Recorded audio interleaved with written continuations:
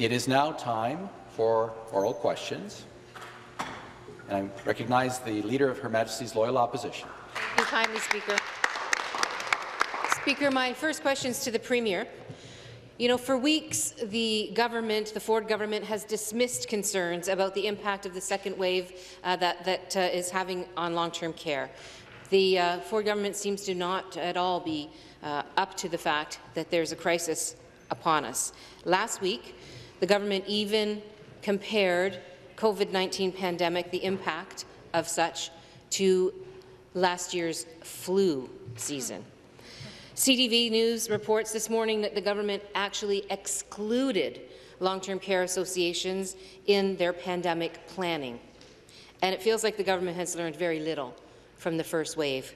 With new cases expanding dramatically in long-term care, will the Premier admit that we are in the midst of another crisis, another serious crisis in long-term care? To reply, the Minister of Long-Term Care. Thank you, Speaker, and thank you to the member opposite for the question. First of all, I want to make it clear that our government has worked tirelessly in conjunction with our sector, our various groups, representative groups, to make sure that their voices were heard, and that takes multiple forms. We have been absolutely dedicated to making sure that not only Wave 2 is addressed, but that we shore up decades of neglect for this sector. The long-term care sector has been sadly neglected for years leading up to this, and we're addressing that. Every day we're looking at staffing, capacity, testing, infection prevention and control, PPE, and we're in touch with our homes on a regular basis every day. And to be clear, Response? The numbers really indicate that our homes are doing much, much better. And we have 58 homes that have no resident cases, and we need to take that into consideration. The definition of an outbreak is such that it— Thank you. Thank you very much. Supplementary question. Well, Speaker, the second wave of the COVID-19 pandemic has been gaining steam for weeks now. For weeks, we've been seeing the momentum grow, and the Ford government has been refusing to invest and refusing to listen to the alarm bells that are being sounded by long-term care homes. And they have been refusing to listen to how devastating the results are. Since Friday, we've seen 55 new cases in long-term care homes. And once again, residents and workers on the front lines are reporting staff shortages in homes that are scrambling to deal with outbreaks. Why is the Ford government denying this crisis? Mr. Long-Term Care.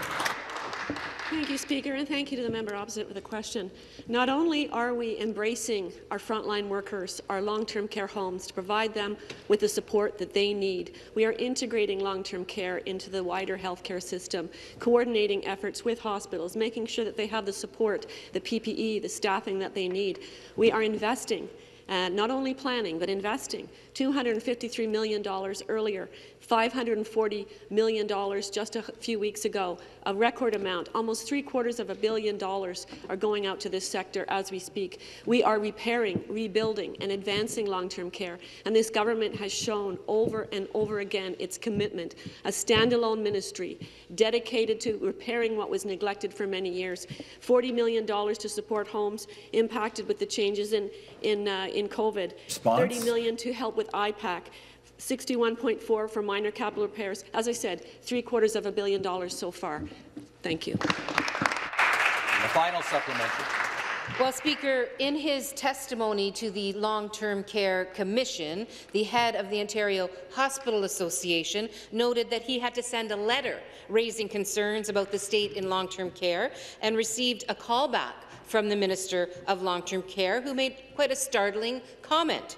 The minister thanked him for generating momentum for necessary change. So my question is, why was that change being blocked in the first place? Who was blocking it? Was the Premier blocking it? Was the Minister of Treasury Board blocking it? Who was blocking the need for change in long-term care? Minister of Long-Term Care. Thank you, Speaker. It's clear to all of us the need to generate momentum for long-term care. I think if you haven't recognized that until now, then perhaps you have not been observing what has been going on. We have a situation where the neglect of many decades has been building. And not only is this government looking to address the COVID crisis in our long-term care homes, it's looking to address many years of neglect and creating a 21st century long-term care system where people can have a place to call home and be treated with respect and dignity, and where staff want to go and work. And this has been ongoing since the beginning of our ministry. We will continue this important work, and I appreciate the support across ministries, across government, particularly in our time of need in long-term care. Response? And I appreciate the work that the Ontario Hospital Association does, and I thank them for their interest. Thank you. Thank you. The next question, once again, the Leader of the Opposition. Speaker, my next question is also for the Premier, but I have to say the minister needs to remember that we all know that she went asking for money back in the spring, and she was denied. It was blocked by somebody over there, and the question is who exactly that was has to be answered at some point, because nurses and doctors and frontline workers have seen this disaster coming for months and months. To quote one doctor, "I absolutely am very terrified and worried." In new testimony at the government's Long-Term Care Commission, Ministry of Long-Term Care officials admit that they knew in the summer that the system was going to be short 6,000 PSWs. 6,000. Yet the government failed to implement any recommendations. Not a single recommendation has been implemented from their own staffing report that's been sitting on a shelf since July. With COVID-19, literally, it's a matter of life or death for people in long-term care. Why is the Premier failing to act? Minister of Long-Term Care. Thank you, Speaker, and thank you again to the member opposite. We have been acting ever since the beginning, working across ministries with the Ministry of Health on addressing the personal support worker strategy, making sure that we were shoring up our homes. And you know, you just don't snap your fingers and create people to work in long-term care. We need to do many, many things, including making it a place where people want to work. And that pipeline, the retention of personal support workers, the recruitment of nurses, all of this is being done in conjunction with the ministries working with, in collaboration with our representative groups in long-term care. This is a process that we need to bring everyone together through and stay focused. And that's exactly what we've been doing. In a crisis, I've learned as a doctor, you keep your head, you stay focused, and you will come through. And that's what we've been doing. Repeatedly, and the money is being spent. Thank you. And the supplementary question.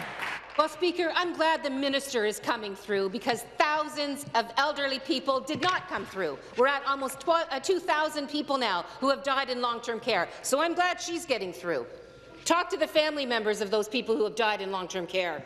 Testimony at the government's own Long-Term Care Commission also indicates that there are potentially thousands of seniors right this moment in rooms of 3 or 4 people, including people who live in facilities that are currently under outbreak. For-profit homes say that they'll be putting up dividers. Dr. Yaffe was pretty clear last week. They should not be having more than 2 to a room, is what she said. So where's the government's plan? Minister of Long-Term Care. Thank you, Speaker, and I appreciate the question. It is absolutely critical that we take every measure possible and use every tool possible, and that's exactly what we've been doing, working with our hospitals to make sure that we have proper IPAC measures in place and that the homes are reminded and the people are retrained there, looking at making sure that we keep an eye on the data and understand those 4-bed wardrooms played a role, and we've been very clear about that since Wave 1, and we've acknowledged that, and that's one of the reasons why we have had to be very careful with admissions to long-term care. But it's a complex problem. Every choice that we make in long-term care has potential to have a repercussion somewhere else. So all of these have to be carefully weighed in a thoughtful way so that we coordinate. And that's exactly what we've been doing. And my heart goes out to everyone that's been affected by this. And we will get through this. We will get through this. There is light at the end of this if we work together, stay focused, and row at the same time instead of... Thank you. Thank you. The final supplementary. Well, Speaker, the people on the front lines of long-term care, the nurses, the doctors, the PSWs, the family caregivers are scared. They are all scared. They worked relentlessly through that first wave and spent the summer ringing alarm bells about the need to prepare for a second wave. Sadly, the Ford government simply did not listen. They chose to save dollars over saving lives. That's what they chose. They chose to save dollars over saving lives. So will the Premier stop dismissing this crisis in long-term care, this crisis that is currently upon us, and start taking action that is desperately needed to protect seniors and save lives? Minister of Long-Term Care. Thank you, Speaker. And we have all along been taking action in a deliberate, focused way and putting dollars behind that. And I want to thank all my colleagues who have worked with me and the Minister of Health to address this crisis in long-term care.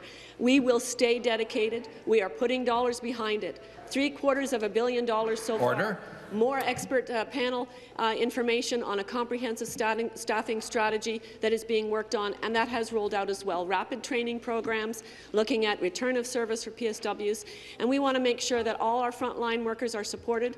The numbers are indicating that our staff are much more secure in their positions. Our homes are doing well with staffing. There are no issues with staffing collapse in our homes. We're getting PPE to them. We have created certainty for our long-term care homes. Response? And we will keep at it, and we will continue to stay focused, and we will make sure that the dollars flow for the supports that our homes need, and we will be relentless. Thank you. The official opposition will come to order. The next question, the member for Davenport. Good morning, Mr. Speaker. Thank you. This question is for the Premier. Mr. Speaker, with COVID-19 cases surging around the province, the risk of the virus being brought into Ontario's schools is getting greater and greater. That includes York Region, which is now in a modified Stage 2 and saw its first school closures last week in King City and Woodbridge.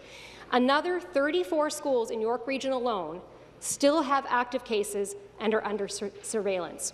Speaker, on Thursday, the Minister of Education held a press conference in York Region and announced exactly $0 new dollars to enhance our school protections, hire staff, or bolster online learning. Why? Minister of Education. Well, Mr. Speaker, thank you for the question. It was just a few weeks ago that we announced for the region of York, likewise in Peel, in Toronto and Ottawa, additional investments to counter and respond to the second wave and the flu season. An investment in York Region, specifically of an additional $8 million to support additional hiring, hundreds of more educators, more custodians, province-wide over 2,200 more teachers, over 1,100 more custodians. Speaker, we put every layer of prevention in place to ensure our schools remain safe. And Speaker, it should be noted, 90% of schools in this province have no reported cases of 4,800 schools. There are 4 schools that are closed, of which 99.9% of schools in this province are open. Speaker, I recognize there's more to do, but we should be proud of the work our doctors and frontline medical practitioners, our nurses, as well as our teachers are doing to keep every student safe in the province of Ontario. The supplementary question. Mr. Speaker, the minister knows perfectly well that those dollars he referred to were not new dollars. They were federal dollars that were left unspent by this government. Speaker, the minister has been repeating the same funding numbers to us since the summer. And judging by the calls from panicky parents and exhausted teachers and caretakers who aren't feeling supported, that plan is not scaling up to meet the needs of second wave. We have Halton, Eastern Ontario, Hamilton, Durham, all on the verge of joining York Region as higher-risk COVID hotspots. Why is the Premier waiting for the situation to get worse? Why not act now to ensure that schools in these regions have everything they need to remain safely open, and to ensure that the online learning needs meet the needs of the students too? Speaker, will the Premier release the remaining $15 million in federal funds to support these regions and top it up with some actual new dollars today? Minister of Education. Well, Speaker, what this government announced on Thursday was that for the first time in over a decade, we are restoring a meritocracy in the hiring and promotion of new educators in the province of Ontario. After a decade under the former government of advancing seniority over merit, we are ensuring that diversity, that qualification and young teacher mobility triumphs. It is an important issue that has been supported by the Ontario Principals Council, supported by the Ontario Public School Board Association, supported by Parents Association, of course opposed by the opposition. But, Speaker, what parents expect during this pandemic is safety and quality, and we are ensuring both. And that's why we've ensured a historic investment of $1.3 billion. We lead the nation in contribution, but beyond the dollars, it's about doing everything we can to ensure that parents and students have the very best teacher at the front of their class. The next question, the member for Mississauga Lakeshore. Premier, Ontario is the home to the largest life science cluster in the entire country. We are titans of research and development. We are leading the way in the creation of life-saving medication and medical equipment. In fact, Ontario currently leads the country in critical trials for the development of the COVID-19 treatment and vaccine. Roche Canada has also been a leader in its own right. This company has been at the forefront of developing rapid testing kits. This is absolutely critical in the fight against COVID-19. And all of our important work is happening here, right here in Ontario, right here in Mississauga. Speaker, can the Premier please share with my constituents and all Ontarians about the government's continuing partnership with the leading life science industry leaders? The question is to the Premier. Well, thank you so much to the great member from Mississauga Lakeshore for the great question. I also want to give a shout out to my all-star member from Mississauga Streetsville, and she was instrumental in making this happen, Mr. Speaker. We had a great announcement with Roche on Friday. They're investing $500 million. But what's great, Mr. Speaker, there was a competition throughout the world. There's 12 different countries that were vying for this great facility, and guess who won, Mr. Speaker? We won. Ontario won, the people won, life sciences won. There's going to be 500 people, local people, they won as well because they're being hired for good paying jobs.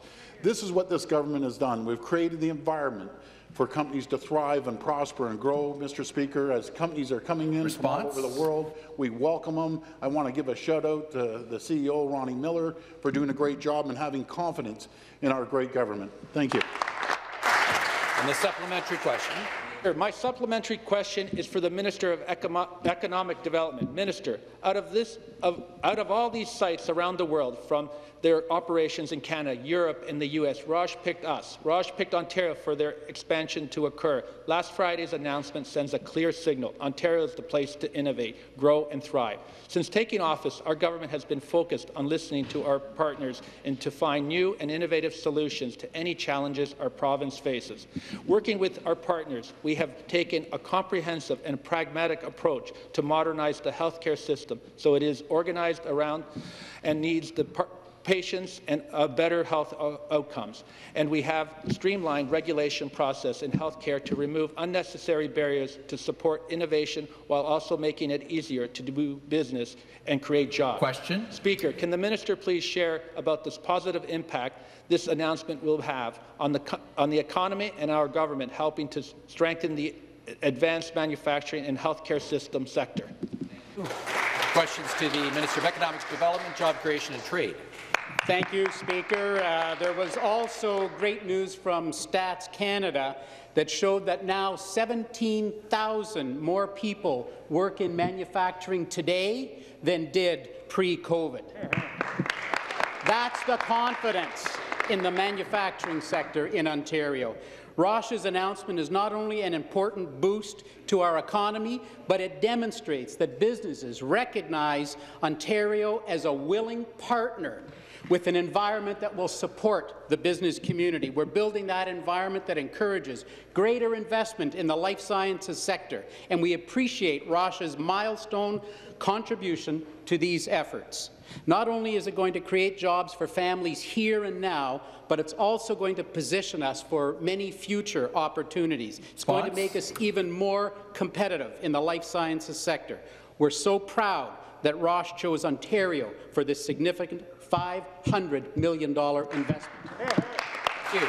The next question, the member for Nickel Belt. Thank you. Merci, Monsieur le Président. Thank you, Speaker. My question is to the Premier. Speaker, testing is an integral part of any plan to contain and end this pandemic. Yet, The province has failed to scale up testing for COVID-19 to ensure that Ontarians are getting the testing that is required. Ontarians are having trouble accessing COVID testing, having to call multiple pharmacies to try to get an appointment. To quote one physician, "I feel like the pharmacy plan was kind of like chewing gum stuck on the side of something. Oh, let's just add this on." End of quote. Why did the government fail to listen to physicians and medical experts when they rolled out this failing testing scheme? Premier. Well, Mr. Speaker, I'm not too sure what province the member is talking about, but it's sure the heck not Ontario. I can tell you that. We're leading the country more than all the provinces combined. We're well over 4.5 million. I hear actually it's 4.7 million, very close to that number, breaking records all across the country. And I just have to point out, Ontario has one of the lowest active rates of COVID cases in the country. Can you imagine that? In the entire country. Per 100,000, Ontario has 41, compared to our friends in Quebec, and I love the people in Quebec, 104. Manitoba, 122. Alberta, 65. And from my great friend, Premier Legault, and he is my great friend, his quote was, "What I'm telling you is that all big cities and then all states in North America and the East all have a situation comparable to Quebec. So listen, there's one exception. There's one exception, and that's Ontario." That was October the 8th. The supplementary question. Thank you, Speaker. Physicians are raising the alarm bells that the lack of tests and their additional cost to the healthcare system is leading to chaos. Today, it's reported that the pharmacy test costs $4 more than a test completed in a public assessment centre. The province has already spent thousands of dollars that could have been better spent in the public healthcare system. The Ontario Medical Association says physicians would have welcomed the opportunity to help test patients, but they say that the province did not consult with them. Why did the province not consult with Ontario physicians about COVID testing in medical clinics before shifting the testing to pharmacies? Again, the Premier reply. For you, Mr. Speaker, they just cease to amaze me every single day when I come down here. All of a sudden, they've become a born-again fiscal conservative, which is good. They're looking fiscally for the first time ever since I've been down here. But to carry on with Premier Legault's comment, another quote from a great Premier, "There's like an exception. It is Toronto, which has much less deaths than other big cities of anywhere in America's Northeast. I have not so far found an expert who is able to give me the recipe for Toronto and from Ontario, but we're looking forward to it." So, Premier Legault, I'll give you the recipe. And obviously, we want them to continue to go as well in Ontario. That says everything. Thank you. The next question, the member for Orléans. Thank you very much, Mr. Speaker. My question is for the Minister of Health. It's time to get the flu shot, Mr. Speaker. That's according to the social media campaign of the front bench getting their flu shots last week. Unfortunately, regular Ontarians aren't being that lucky, Mr. Speaker. Doctors' offices and pharmacies are not receiving the doses that they've requested. Some doctors' offices are receiving 20% of the doses they would normally get this time of year. People are arriving to their pharmacies, reading signs, "Come back later, we're out of the flu shot, sorry, you're out of luck." There's been no priority given to children, no priority given to seniors, and no priority given to people with serious health conditions that are the most vulnerable. Why hasn't the government prioritized the most vulnerable members of our community for the flu shot this year? Deputy Premier and Minister of Health. Thank you very much, Speaker, and I welcome the opportunity to set the record straight with respect to the flu shot in Ontario. First of all, we started to receive the shipments at the end of September. They were prioritized to people in long-term care, in retirement homes, and in hospitals to make sure that people got the shots that they needed to have. Secondly, the shots are coming in regularly from global manufacturers on the schedules that they were supposed to be coming. And while it's unfortunate that people are having to wait, the good news is that people are getting the message that this is a fundamental principle of our fall preparedness plan, and they are going out to get the flu shots. The shots are coming in both to primary care clinics as well as to pharmacies. And my advice to people at this point is to call ahead, make an appointment. You will be able to get your flu shot. Response? Every Ontarian that wants a flu shot will get one. We've ordered 5.1 million doses. The supplementary question. Thank you, Mr. Speaker. My supplementary is for the minister. Well, we heard that every Ontarian who wanted a COVID test could get a COVID test, and that did turn out to be true, Mr. Speaker. The flu shot takes place every single year. The government should have distributing the flu shot down to a science. Doctors' offices and pharmacies are reporting shortages and long lineups. 3 weeks to book an appointment. 3 weeks to book an appointment for a senior with a serious health condition to get their flu shot at local pharmacies in Orleans, Mr. Speaker. Residents are arriving to the local pharmacy to be denied service. One pharmacy in Orleans received 20 doses. That's barely enough to vaccinate their staff, Mr. Speaker, let alone offer it to the public. The minister pointed out that the flu vaccine is the centerpiece of their second wave plan. The Premier said that his plan was working. Why are Ontarians having such a hard time getting access to their flu shot this year? Minister of Health. Well, thank you. There is no shortages of flu shots. They are coming in regular basis. We receive shipments as we ordered them. And I would like to say to the member through you, Mr. Speaker, that you're right. We had to order the flu shots last year just after the last flu campaign ended. We ordered them. We made sure that they were going to be in order. We have no shortages of shipments. We are receiving them from global manufacturers. So while there may be time to times where pharmacies may run out for a short period of time, they are receiving shipments on a regular basis. We ordered 700,000 more shots this year than last year. And so everyone who needs a flu shot will get a flu shot, just as everyone who needs a COVID test will get a COVID test. Allow the clock to run. Okay. I have no choice, I feel, but to start calling you to order individually if you continue to persist in interjecting when you don't have the floor. It's not only outside of the standing orders, it's very rude. The next question, the member for Kitchener-Conestoga. Well, thank you, Mr. Speaker. My question is for the government House Leader. Before the election of 2018 and after more than a decade of Liberal and NDP policies that increased taxes, increased red tape, and increased unnecessary regulation, our small and medium and large job creators were struggling. It is becoming increasingly evident that the opposition does not believe in our job creators, Mr. Speaker, that they prefer red tape to tax cuts and over-regulation to sound policy. Can the government House Leader commit that this government will continue to support small business, will continue to cut red tape, will continue to reduce taxes for those who gave all they have to build a stronger Ontario? The member for Waterloo will come to order. Government House Leader. Thank you very much, Mr. Speaker. Let me say very directly to the member for Kitchener-Conestoga, yes, we will commit to continue to cut taxes. Yes, we will commit to continue to eliminate red tape. Yes, we will commit to proper regulation, but not over-regulation, Mr. Speaker. It is very clear, and the member has hit the nail on the head. We cannot rely on the NDP or the Liberals after 15 years of failed policies that drove business and investment away from this province, Mr. Speaker. 2018, we started to see a change in ideology, which brought jobs, investments, which brought record growth, Mr. Speaker. We will do everything in our power to make sure that the failed ideology of the Liberals and the NDP never makes it back to this place, and that the members' riding of Kitchener-Conestoga remains one of the best places in this province to live, work, invest, and to raise a family. I thank him for his question. A supplementary question.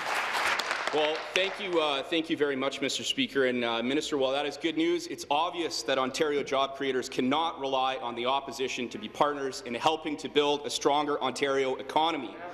The Liberals spent more than a decade taxing and spending, leaving our provincial economy in a mess, Mr. Speaker. The NDP, who supported the Liberals every step of the way, now have an opportunity to break from the Liberals and turn the page on their job-killing past by supporting the Main Street Recovery Act in this House. Can the minister assure me that he will do all that he can to help the NDP turn their backs on their job-killing past and secure their support for the Main Street Recovery Act? The member for Ottawa South will come to order. The member for Scarborough-Guildwood will come to order. The Associate Minister of Energy will come to order.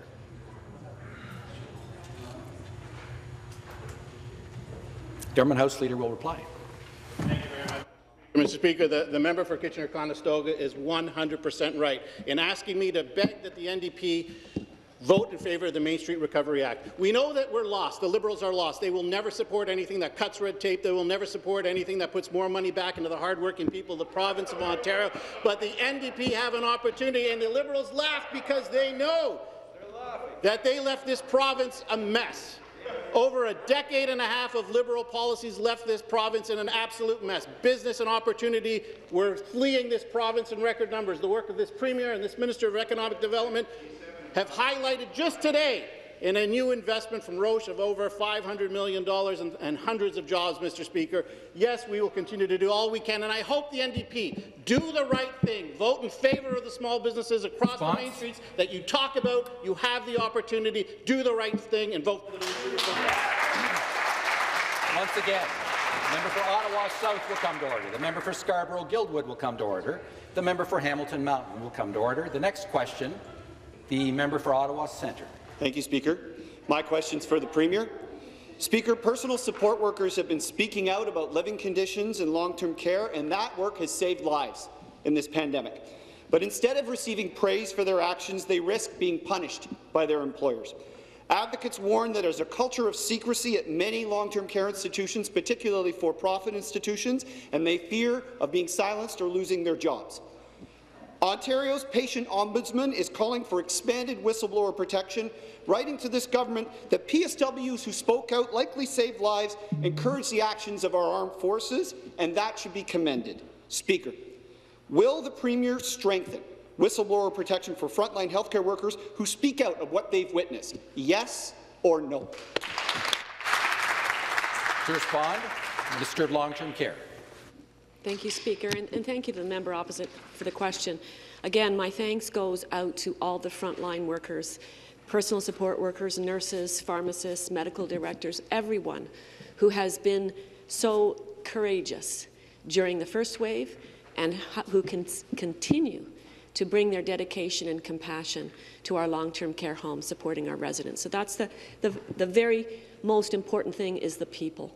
And when we look at the long-term care situation with whistleblower protection, the Long-Term Care Homes Act has that in it. We have added extra layers. There is a protection through a phone line that family members can call, residents can call, personal support workers can call. We're making sure that we're hearing and working with the Ontario Personal Support Workers Association and continuing to develop measures so that we can have the very best care for our residents in long-term care and supporting our personal support workers with. Thank you. Thank you very much. A supplementary question. Speaker, unfortunately for PSWs watching at home, the answer was no.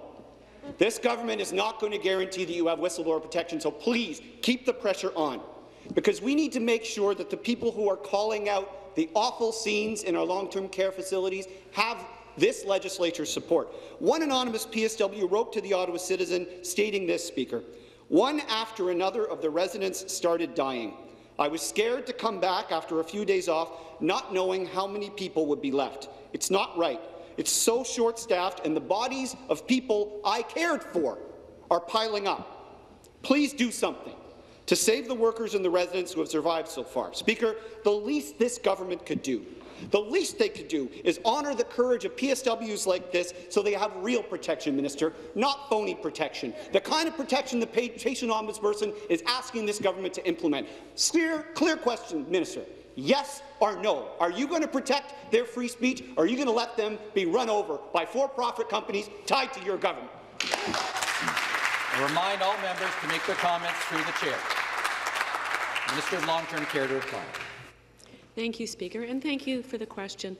Our personal support workers, again, are the backbone of our long-term care system, and there already is whistleblower protection. But I believe in continuous improvement, and we are looking at more ways that we can support our personal support workers.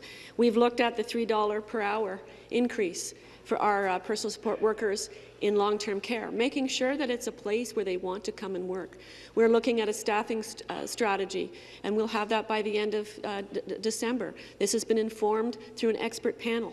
We're looking at making sure that we have a culture of leadership and good governance in our long-term care homes. There are many layers to this to instill a sense of pride for our personal support workers. And I am very proud of the efforts that I have made, our ministry's made, our government has made in working with the associations that represent long-term care and the Personal Support Worker Association of Ontario. And I can tell you that we have a good working relationship, and we will continue to build on this. Thank you. Thank you very much. The next question, the member for Scarborough-Guildwood. Thank you, Speaker. My question is to the Premier. Thousands of Ontarians who require care live in homes that are supportive and congregant care settings, such as St. Vincent, the Society for St. Vincent de Paul in my riding of Scarborough-Guildwood. Residents in group homes are some of the most vulnerable people. However, group homes simply aren't receiving the same supports like those who live and work in hospitals and long-term care. There's no publicly available data about the status of COVID-19 in these settings, and they lack the same transparency and oversight necessary to keep residents and staff safe. To protect residents and staff in group homes and prevent a repeat of the outbreak and deaths that we saw at Participation House in Markham last spring, and I know, Premier, you were aware of that situation, will you commit to daily data updates and reporting on COVID-19 cases in congregant settings, similar to long-term care, schools, and child care centres? Thank you. Government House Leader will reply. Thank you very much, Speaker, and I thank the honourable member for the question. Look, first and foremost, let me just say, as the member noted, Participation House, of course, is in my riding, and they do phenomenal work and have continued to do phenomenal work through the pandemic and today, Mr. Speaker. I just wanted to quickly address one thing. During the pandemic, there was a number of a lot of misinformation that was going on about the workers at the Participation House, and I thank the member for giving me the opportunity to say this. Those workers worked tirelessly to care for the people in Participation House, and that has never stopped, despite the misinformation that was out there, Mr. Speaker. With respect to congregate care settings, I know that the Minister of Youth, Children and Community Services has been working very hard, working with stakeholders to make sure that our homes are protected, to make sure that they have the necessary PPE, to make sure that in the Participation House's instance, they are continuing to work with Markham Stouffville Hospital to make sure that the residents receive the best care possible. Thank you. Supplementary question. Thank you, Speaker. Back to the Premier. I choose to believe the workers and the staff who are repeatedly reaching out to my office for support. So there is something that is missing, and providing transparency in the data is a first step. Speaker, this government has treated our most vulnerable residents appallingly throughout this pandemic, including those with disabilities who rely on ODSP. For so many on ODSP, the income support is not enough to pay rent and to put food on the table. And we know this because we know that food bank usage is soaring in Ontario, including in my riding of Scarborough-Guildwood. The federal government has recognized this. They have provided a one-time $600 payment to those receiving disability tax credits to offset those costs. What is the Government of Ontario doing other than a haphazard approach where you actually have to get permission from your caseworker for benefits that have now come to an end? So my question is, the pandemic is not over. The second wave is just beginning. Thank you. The Associate Minister for Children and Women's Issues. Thank you, Mr. Speaker. Thank you to the member for the question. Over the last several months, the COVID-19 pandemic has had an unprecedented impact on all of our communities, and I am pleased to share that more than 250,000 recipients and families received the emergency benefit that we introduced back in March as a temporary measure to help individuals who may have faced additional costs during the lockdown. ODSP and OW recipients will continue to have access to the government's discretionary benefits program to assist with one-time exceptional needs. Our government is working to build a more responsive, efficient and person-centred social assistance system that will get people back to work and help the economy recover from COVID-19. Just recently, Minister Smith announced the first phase of the Social Assistance Recovery and Renewal Plan, which is focusing on improved access to employment and training services, as well as developing new digital tools. Thank you. Next question, the member for Carleton.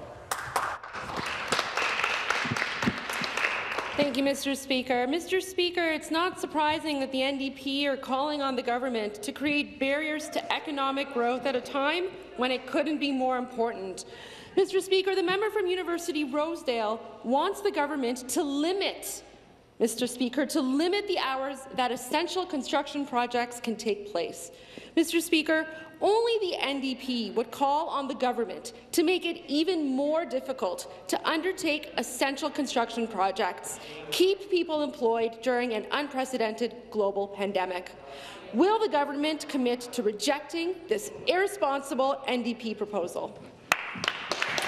The Government House Leader.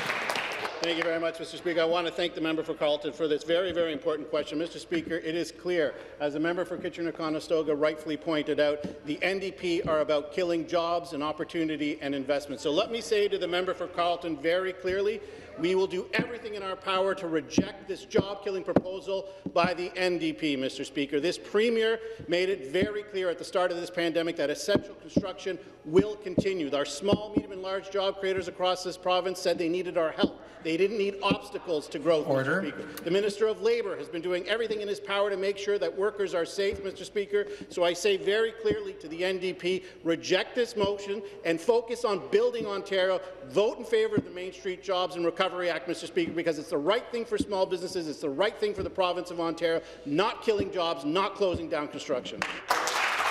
And the supplementary question. Thank you, Mr. Speaker.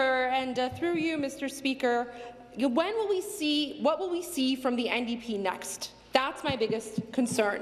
The NDP call on the government to open schools, and then they call on the government to close schools.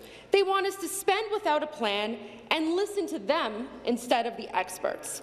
Now, Mr. Speaker, they want to stop people from working when they need it most and when the economy needs it most. Will this government commit to supporting workers, businesses, and essential construction projects? Yes or no?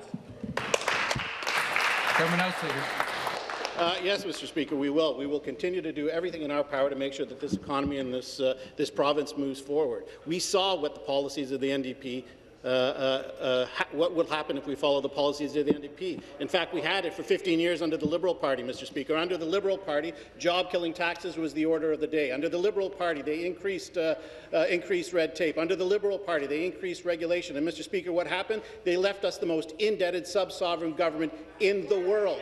And they now, when they had an opportunity to go in a different direction, they chose to put a leader in place who decides to ignore all the rules. Mr. Speaker, it might be a small thing to build a pool in your backyard, but it is indicative of what the Liberals do, Mr. Speaker. It's one set of rules for them, another set of rules for the people of the province of Ontario. What we will continue to do is work for all of the people of the province of Ontario, creating jobs, creating opportunity, creating investment, because that's what the people of the province of Ontario want.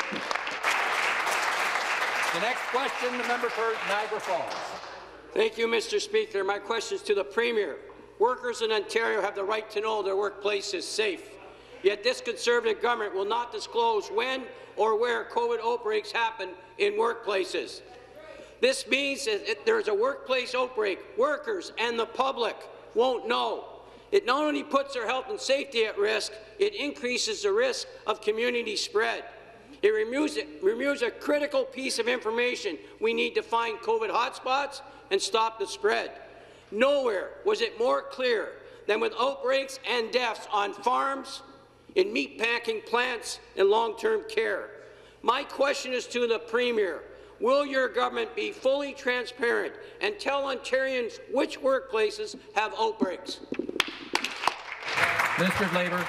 Well, thank you very much, and I thank the member opposite for that question. Mr. Speaker, we have worked every single day to protect the health and safety of every worker in this province. Mr. Speaker, we've spared no expense to protect families and the public and workers in every workplace and on every job site in this province. In fact, Mr. Speaker, we've increased the number of inspectors going out.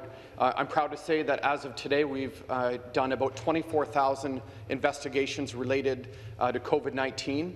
We've also doubled our phone line capacity. If any worker out there is afraid for his or her health, they can call the Ministry of Labour, Training and Skills Development, and we will investigate every call that comes in.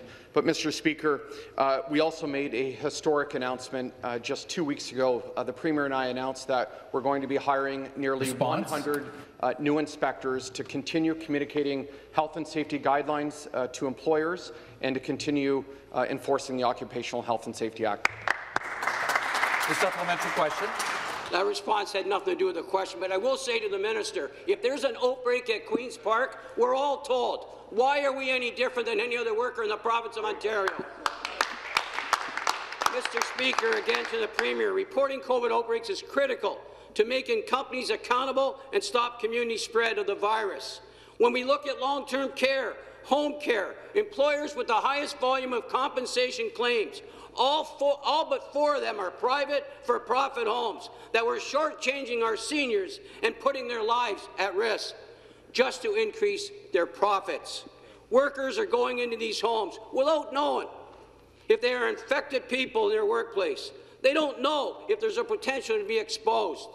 Transparency saves lives. I'm going to repeat that, Mr. Speaker. Question. Transparency saves lives. Premier, when will your Conservative government give the people of this province full and transparent disclosure about which workplace have ongoing outbreaks and past outbreaks? Minister of Labour.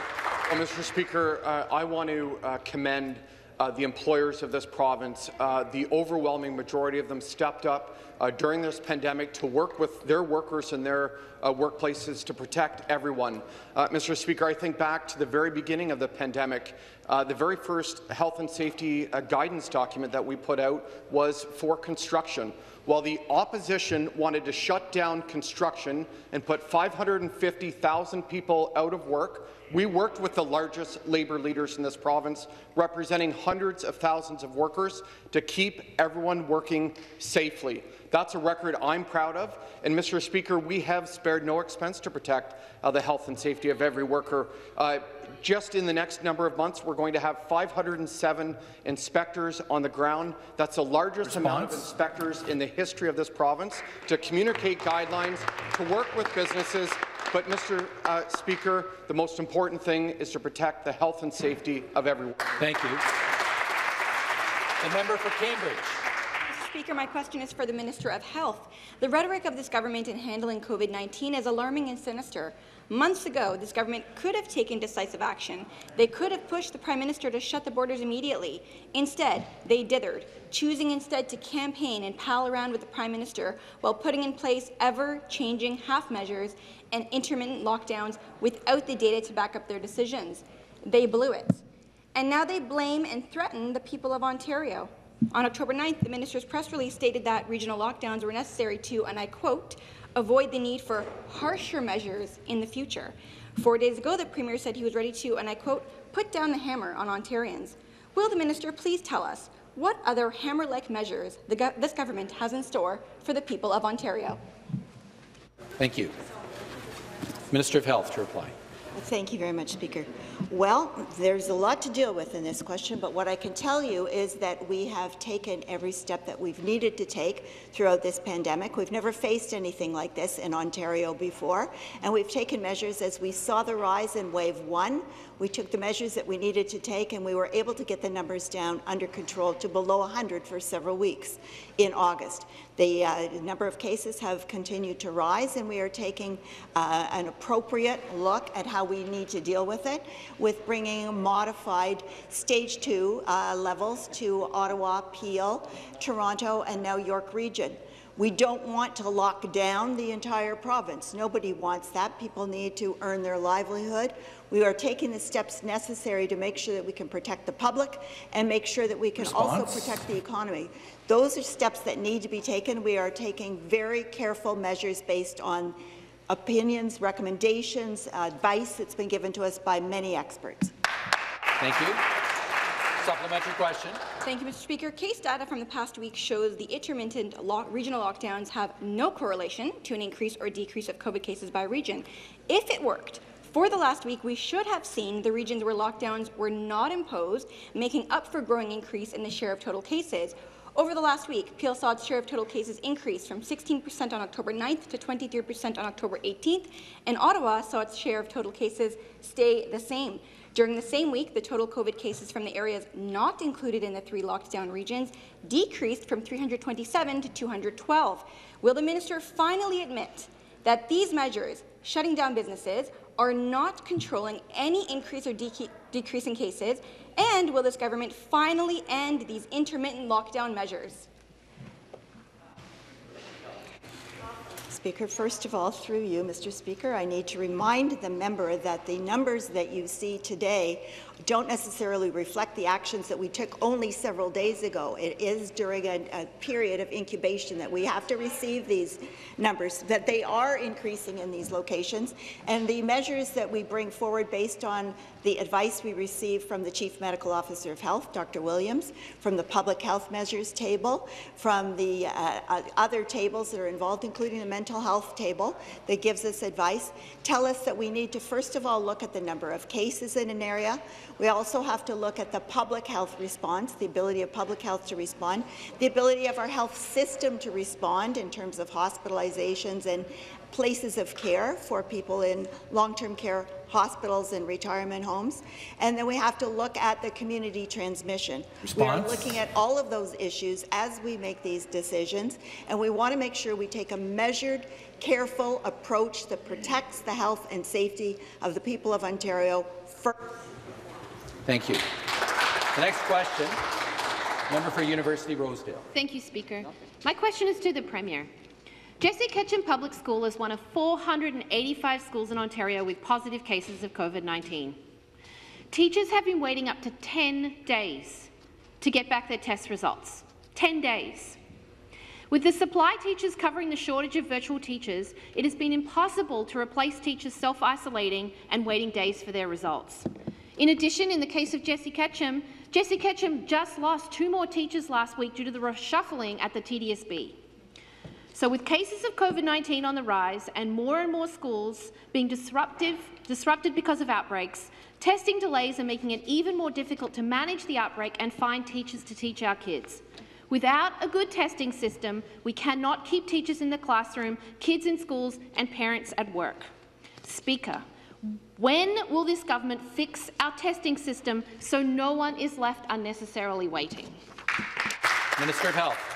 Thank you. Well, we certainly agree that testing is absolutely important to protect the health and safety of all Ontarians, including our children, and that is why we have developed a very robust testing strategy. We started out only being able to do about 3,000 tests per day through Public Health Ontario. Since that time, we've created a network of over 40 participants with helping with the lab capacity, but we've also expanded to over 150 assessment centres. We've expanded into pharmacies for people who are asymptomatic that need to have testing, and we have tested over 4.5 million Ontarians. We have the most robust testing strategy in the entire country. We're testing twice as many as all of the other provinces and territories combined.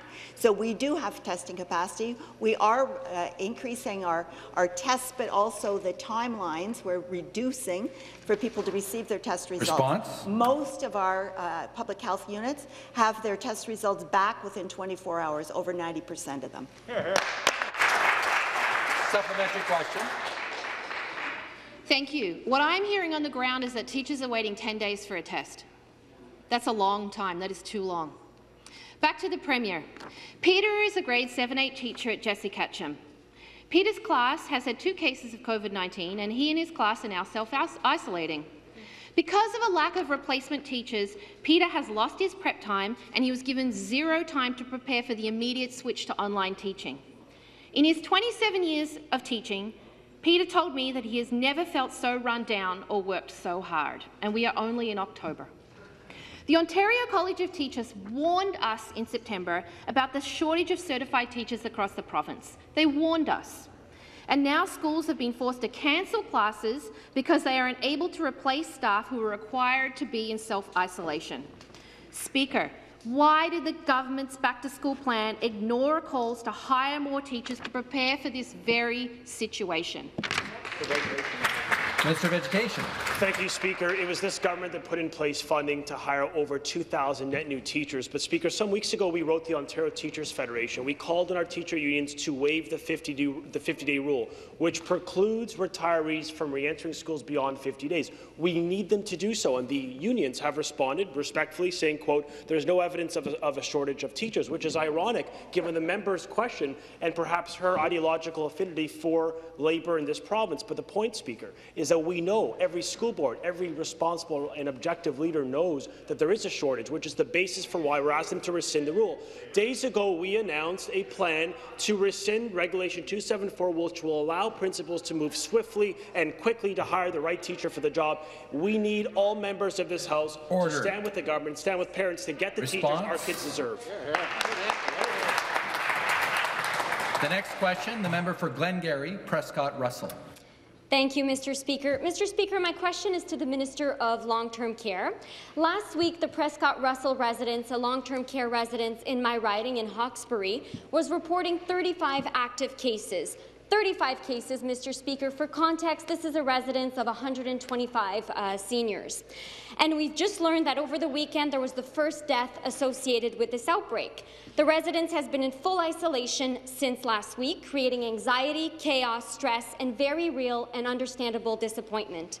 Disappointment as long-term care homes across the province are yet again forced to scramble to manage outbreaks, a situation that was foreseeable, manageable, and avoidable if only the government had prepared. And now with CTV reporting today that long-term care associations were left out of the planning discussions, unbelievable. How could the minister and this government fail not once but twice to protect the most vulnerable people in our society, our seniors that depend on us? Minister of Long-Term Care. Thank you, Speaker, and thank you to the member opposite for the question. I want to reassure the member opposite that Prescott Russell is receiving the support that it needs, and that we are monitoring and closely monitoring every day, making sure that we understand what their staffing situation is, what their PPE situation is. And this is a home that the Red Cross has been activated for, as well as paramedics, as well as the local hospital, Hawkesbury General Hospital. So Prescott Russell is being supported. And unfortunately, there are homes where there are still significant numbers of an outbreak like this, but I want to reassure Ontarians and the staff that are in the 96% of Ontario long-term care homes that are not in outbreak, that we are doing everything to make sure that they have the support that they need, and we're putting dollars behind that. And our hearts are with them, and we will continue to do everything possible. Thank you. And the supplementary question. Thank you, Mr. Speaker, and thank you to the Minister for that answer. Again to the Minister and the Premier. This summer, when the Premier was asked why he was nominating all of his candidates so early before the scheduled election, which is almost 2 years away, he replied, "We just want to be ready." The Premier was all about getting ready for the next election, but clearly wasn't getting ready for a second wave. He said this wave was a big surprise when we knew very well from experts everywhere that the second wave was coming and it was going to come at us hard. People are getting sick, businesses are hurting, families are separated. The consequences are serious, Mr. Speaker. Why did the Premier spend the summer doing a premature victory lap, campaigning across the province for re-election, instead of preparing for the second wave and protecting Ontarians from its health and economic consequences? Minister of Long-Term Care. Thank you, Speaker, and thank you for the question. I reject the premise of that question. There is no doubt that continuous work has been done, working across ministries, working across the sector, outreach, listening, acknowledging the issues, and understanding that there have been lessons learned from the first wave. Science was evolving. Our medical experts are advising. We're taking that advice.